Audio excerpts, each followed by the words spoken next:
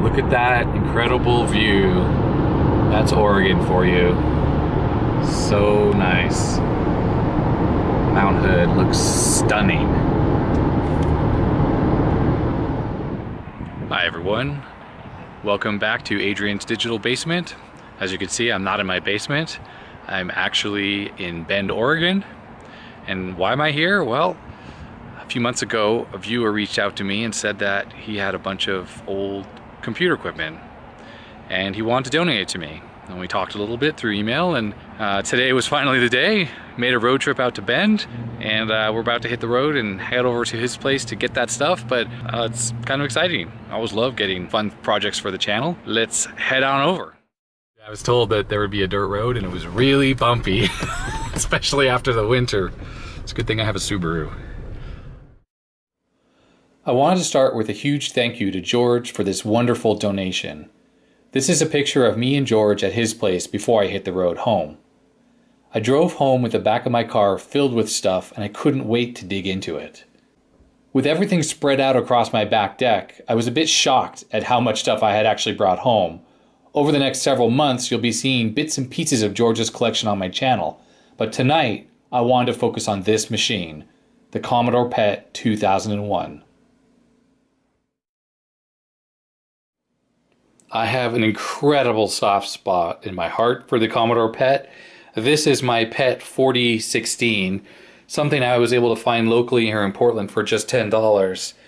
The machine was actually in a pretty sad shape, not working, but with extensive troubleshooting, which unfortunately I didn't shoot video of while I was working on it, I have an absolutely fantastic looking PET now.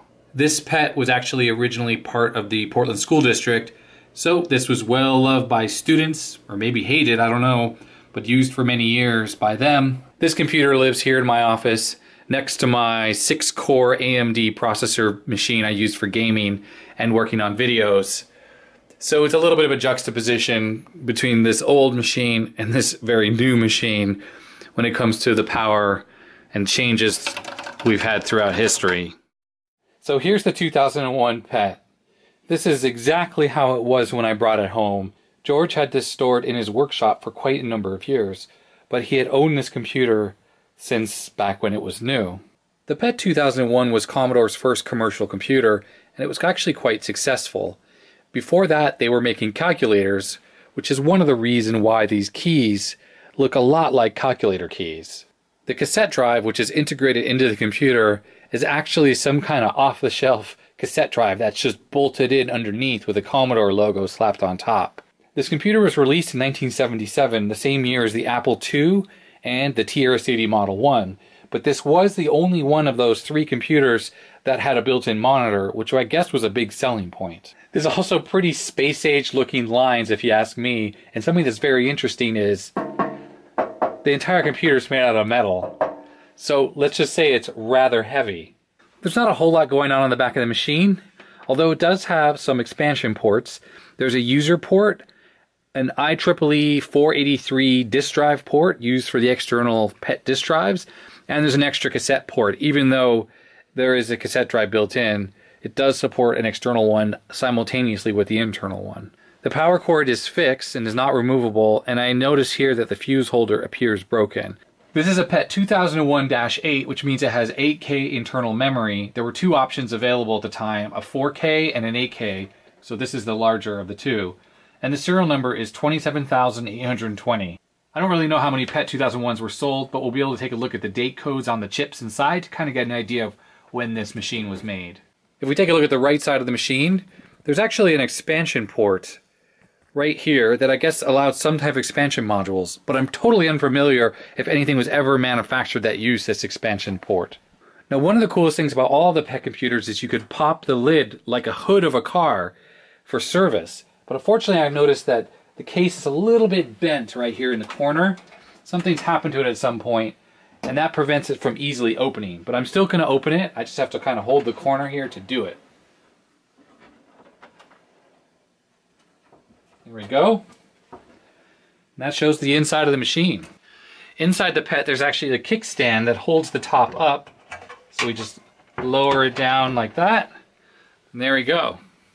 So judging by the amount of dust inside this computer, it hasn't been touched or looked at by a human in quite a long time. Over here on the right edge of the board, it says PET main logic assembly with the number 32008. I'm always pleased to see that Commodore back then at least used to use sockets on at least a lot of the main chips on the board here. While I own the PET 4016 and I've repaired it, it uses a much more conventional logic board with DRAM and things like that. But this board uses this RAM here, which is actually static RAM. But worse than that, these are MOS parts, MOS 6550. This is a custom bespoke part that was only ever used, at least commercially, on the Commodore PET 2001 series. It's shared for both the main 8K of memory here, and up here there's two more chips. This is the video memory for the computer. In the little bit of research I did, I found that this SRAM isn't really available because, of course, they moved on to the newer PET models soon after the 2001, and that meant that these chips, which were only used here, are basically impossible to find. If one of these SRAM chips is bad, I'm going to have to come up with a solution to replace it with a more modern equivalent. From my reading, Commodore went with these bespoke SRAM chips, and actually the ROM chips are also bespoke because it simplified the decoder logic that you normally need for RAM. These RAM chips have 4 or 5 chip select lines, which is a lot more than you would normally have on RAM, which just simplified the way that this was wired up. To use a more modern chip like the 2114, you need an adapter with a L74 logic chip to actually translate those chip select lines into something that chips can use. And the same goes for these ROM sockets. To use a normal EEPROM, if one of these ROMs is bad, I'm going to have to build an adapter board with a 74 logic chip to help translate those lines. Okay, looking close up, let's see if we can see when these chips were made. I'm just going to wipe the dust off of that and wipe the dust off of this. So that has a date code. It just simply says 20 and 78.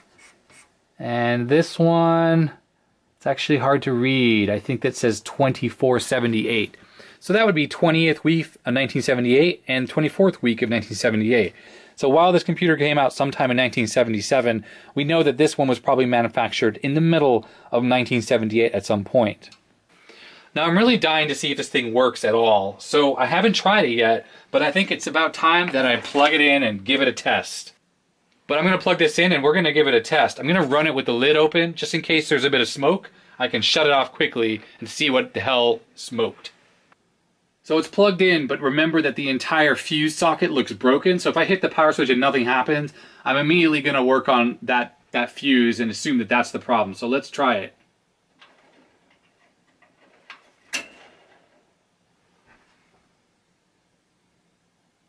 Okay, nothing at all happened. So I'm gonna go and say that that fuse is bad. Let's take a look. Let's take a closer look at it.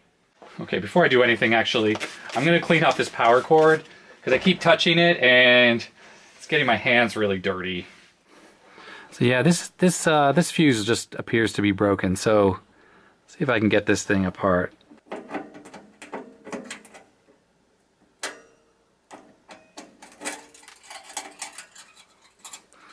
Well, that would be why it's not working. I kind of gave this a pull, and it's all wedged in there, and a piece of glass just fell out. This is clearly just smashed to hell. I don't really know how this is supposed to come apart.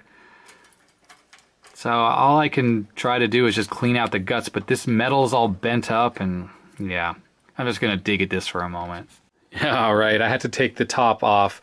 So the way you take the top off is along the back.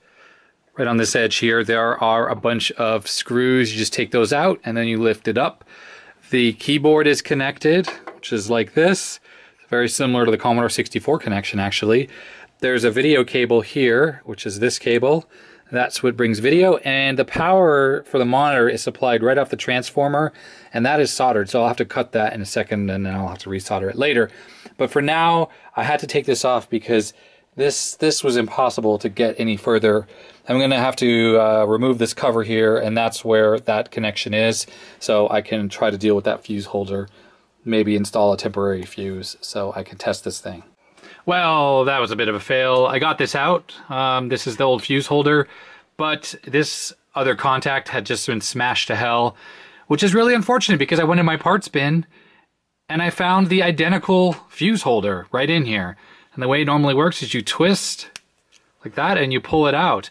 But unfortunately, this part of the contact, which was what this was all mangled, and I didn't really know how to fix it. So I'm just gonna have to cut this off, and I will just solder on this new fuse holder and put it right in, and we'll basically have it back to stock. All right, well, that was definitely luck, because now I have the correct fuse holder and it's back to looking good again. But checking the fuse that was already in this holder when I found it in my bin, it's 1.5 amps at 250 volts. So it's pretty beefy, but it's going to be more than enough for this computer. Though it looks like a sad pet right now, but this is how I'm going to try to turn it on. I have the video cable connected, the power to the monitor is connected, the keyboard and cassette drive are not connected right now. So let's plug this in and let's see what happens.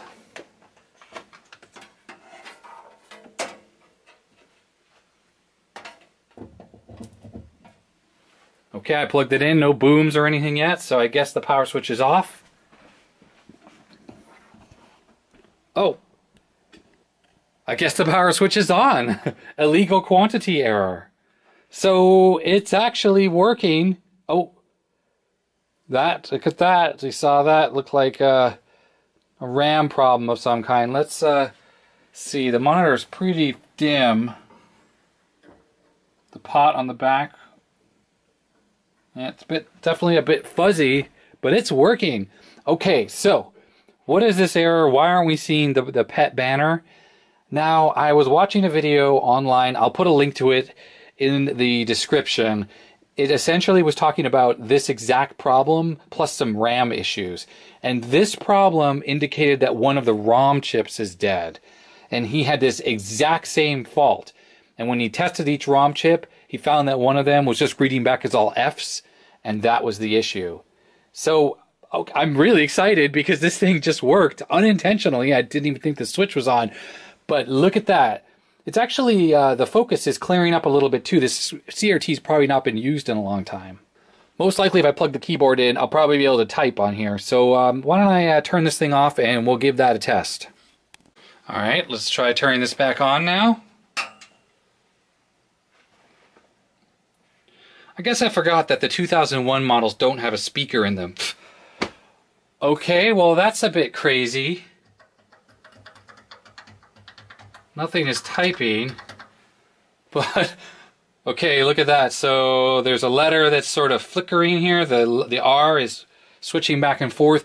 So this might not be faulty chips. Maybe it's just really dirty connections, and I need to do a good deoxit on the whole thing. Now the keyboard is not typing at all, but if this is anything like later keyboards with the little plungers and those rubber contacts, they just get dirty and they don't type. My original PET, the 4016 you see upstairs, not a single key worked on that when I got that computer. And all I had to do was take the keyboard apart and clean it. It's definitely a little flickery. See all that flickering going on, but it's working. I can't believe it's working. Alright, so that's going to be it for part one. There's going to be a whole series of me restoring this computer and getting it kind of back to looking beautiful again. So keep your eyes peeled for those videos. I kind of can't believe that this machine was manufactured when I was just 3 years old. I mean, look at all this gray hair that I have. I'm in my 40s, and yet it's still working. It's just amazing. So I'm going to fix this machine up. It's going to look as good as new. Well, maybe as good as new. There's a few worn bits I'll probably leave. Patina, you know, they call it. Anyhow, if you like this video, I'd definitely appreciate a thumbs up. And if you didn't like it, you know what to do. Thumbs down. And subscribe for more videos, and, you know, put your comments in the comment section. If you have fond memories of these old pets, I'd love to hear from you. Any other tips, I'd really appreciate as well. And that's it. So thanks for watching. Bye.